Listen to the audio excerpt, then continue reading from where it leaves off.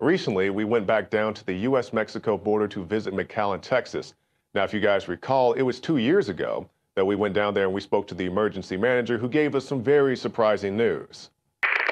Now, I'm just curious as to what point these people come in contact with the Border Patrol. Do you know? Originally? Yes. You'd have to ask them. The only ones that you'll see here are family units that are like a mom and a couple of kids that they have determined don't pose any sort of security risk and don't have a criminal background, and they've got relatives or help somewhere in the interior. So that category of people, again, it was our understanding they provide them a ticket, and then they drop the Border Patrol provides them a ticket. That's what we were told, and that's what I understood. But obviously, some of them didn't, or they're arranging tickets with them there. You know what I mean? With a relative that's paying for something. I don't know. And that was 2 years ago. Now, since then, more news outlets have gotten around to reporting it, and I say better late than never. But this time around, we spoke to a Border Patrol vice president who also gave us some very intriguing intel. He was telling us about the numbers of people that were coming over the border, how frequently they picked them up, pretty much on a routine basis. He said you can go out there 2 or 3 times a day and they just do a sweep and they pick up large groups of people. And here's what he had to say. On a general, let's say a month, what type of drugs do you encounter and what quantities? The most common is marijuana. We see thousands upon thousands of pounds weekly. We do see a lot of cocaine. We're starting to see heroin and meth a lot more. Usually those were reserved for the ports of entry, but now they started running those across the river as well. Okay.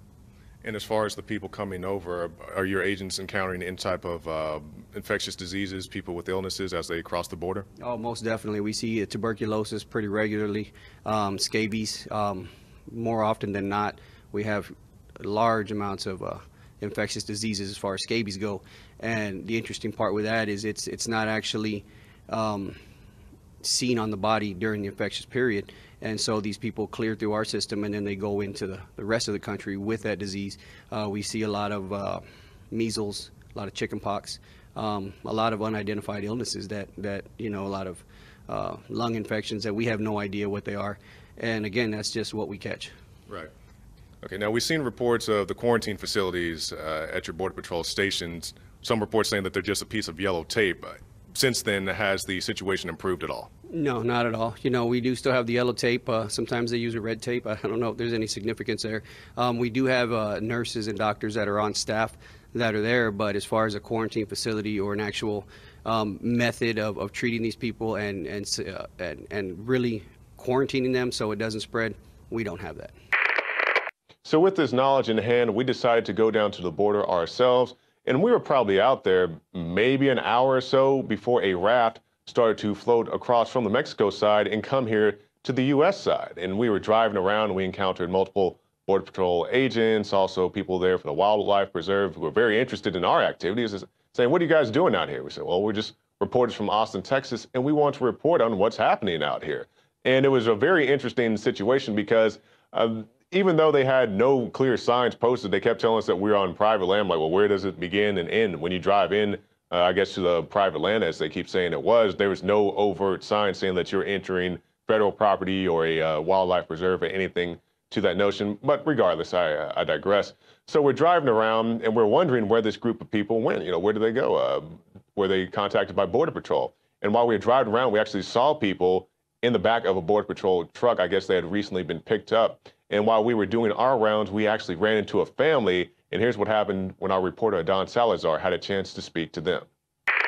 Are you from Mexico? El Salvador. El Salvador. El Salvador. Everyone? Todos. Yes. ¿Vienen juntos? We came together. Okay. Todos. ¿Qué tanto? How long was your journey to get here?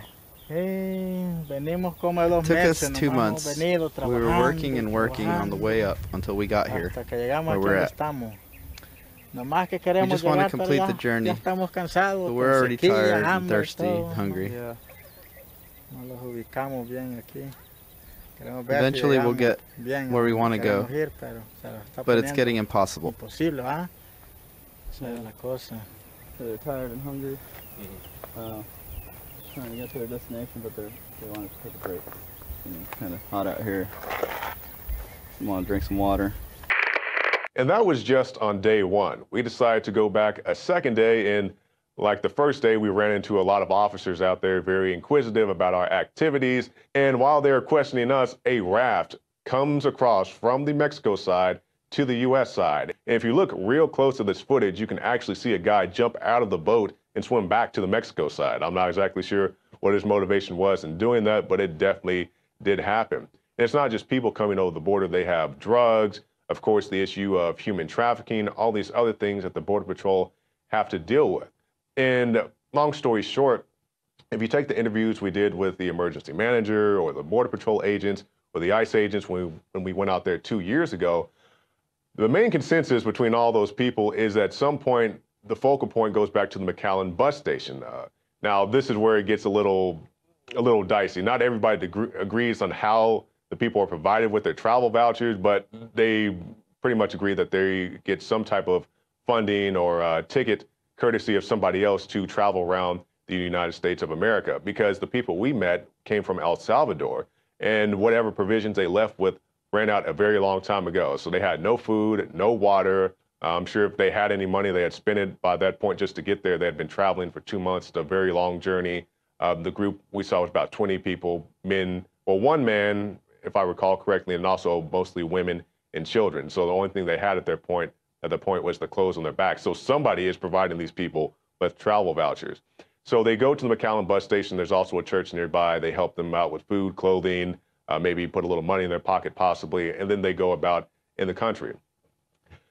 And the big issue with this is that when these people are sent around the country, very few of them come back for the actual court hearing, for the immigration hearing. And why would you? You travel 2 months, you're not gonna go all the way back to McAllen, Texas, just so you can be sent back to wherever you came from. And one of the things to note about this is the people we talked to, the Border Patrol agents or whoever else, they told us that when people come from Mexico, they usually just send them back across the border, pretty much a catch and release type of program. But when they come from further away, such as El Salvador, Guatemala, someplace like that, they're allowed to stay temporarily, pending their court hearing. As I already stated, very few people show up to. So this is the thing that's going on at the border. And while we do know this is going on, it's always somewhat in our mind. And just think about this, as sad as these stories are, to see these people who come all the way from Guatemala or wherever else they may be coming from, what are the situations in their country that are forcing them to leave? Because it's not just people coming from Latin America. People are coming from Syria. People are coming from China, as the Border Patrolman told us in our interview. And also, we know the people who are coming from Central, South America. Are you getting people from other countries as well? Most definitely. We're getting, you name it, we're getting them. Chinese, India, the Middle East, all over. If they're out there, they're coming through this southern border. And when you think about people coming from these foreign countries, if I lived in Pakistan or I lived in Syria or some other place, Yemen, where they have these routine drone strikes, blowing up hospitals and churches, blowing up wedding parties, I'd probably want to move out of there too. So let's just say, for the sake of argument, we do put out blanket amnesty, make everybody currently here a United States citizen. What are we going to do tomorrow to stop people from coming here? And a lot of people would be happy to stay in their own country if they had a steady economy, or they didn't have to worry about war or famine or these other things that are going on around the world. I think that's a much larger issue that needs to be addressed, just like the issue of immigration. You can find more reports on Infowars.com.